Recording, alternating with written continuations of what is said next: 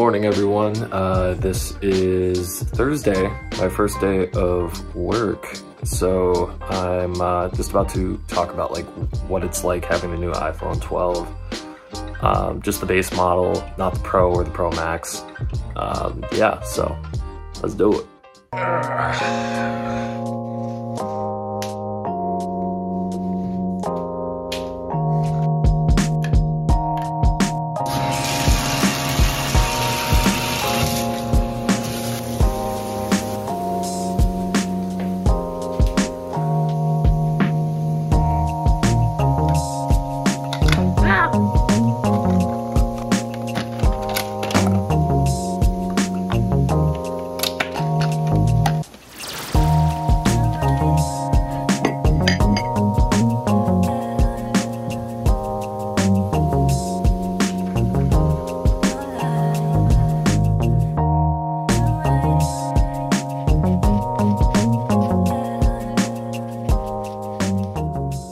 So having the new iPhone 12, upgrading from the 8 Plus model of the iPhone is honestly turning out to be like the best experience that I've had in a while. I've never actually had one of the newer iPhones. It's always been like some hand-me-down off a friend that I bought off of them, or, you know, just I couldn't afford a nicer iPhone at the time.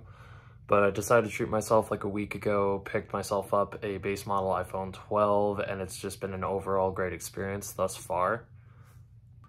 And like, honestly, I don't really know what everyone's going on about with like these large phones, you know, the 12 Pro Max, the 11 Pro Max, all these, because like, okay, I get it. I had an iPhone 8 Plus.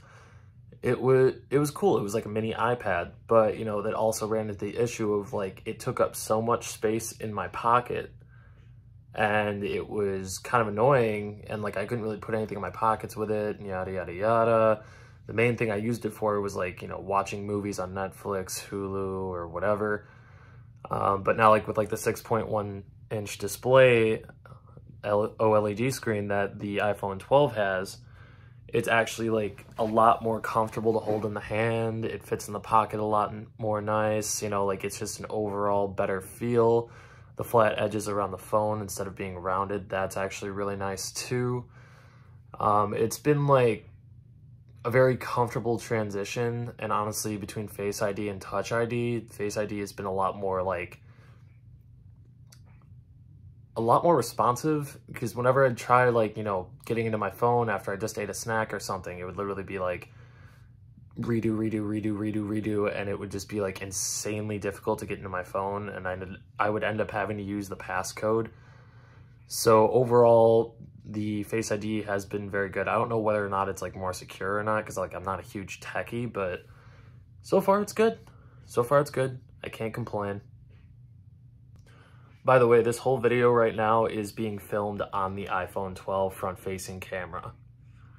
But yeah, yeah, I'll tell you a little bit more about this. I got a little bit of stuff to do, so yeah. So, as you can see, the iPhone does a great job of exposing everything in the frame using multiple exposures all at once with its HDR, high dynamic range. It's really impressive how far the iPhone cameras have come when it comes to image quality and, you know, video recording. Like right now I'm recording in 4K 30 frames a second, and I'm guessing it's probably gonna look pretty good in post. So I mean, just judge it for yourself. I mean, practically everyone these days has an iPhone, so they can see the, you know, these minuscule differences in performance between, you know, phone to phone. And the differences, you know, when it comes to a professional DSLR or mirrorless camera versus an iPhone camera, like, obviously there's going to be major differences, you know, like portrait mode. Any good photographer knows that it's not gonna mimic background blur and bokeh the way it's supposed to, and how it's supposed to naturally trail off in an image. So, you know, just keep that in mind, that, you know, you can take certain pictures with an iPhone, but don't rely on portrait mode for the best portraits. Like, you still might be better off just going out and buying yourself a professional grade camera. It doesn't have to be something that's like, you know, $6,000 or a professional cinema camera, you can just pick something up for like an A7 III from Sony for like around $2,000 altogether for like a kit lens and a body. It's super simple.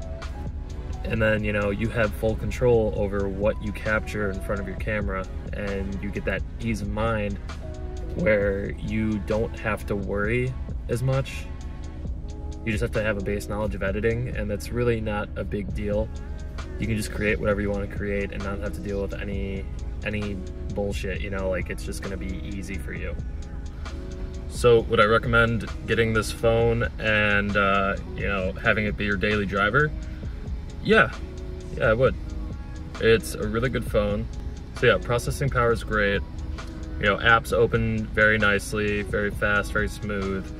I have nearly no issues with this phone, and it has been overall just perfect for whatever I need it for. So, you know, go out to your local provider, T-Mobile, Boost Mobile, whatever, directly to Apple, check it out. Might be a good viable option if you want something more affordable than the Pro or the Pro Max. If you're not so much into photography and video, then, you know, the base model 12 is going to be more for you. Until next time, this is Raw Format. Talk to you later. Like, subscribe, hit that bell notification.